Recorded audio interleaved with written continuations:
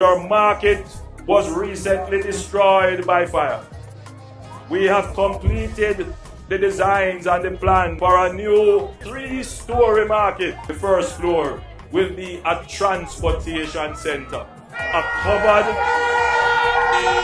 modern transportation center. The second floor will be the market level. So you will have a modern market level. And then on the top floor now, you will have space for more shopping. So we are spending on your local townships because we see what is happening.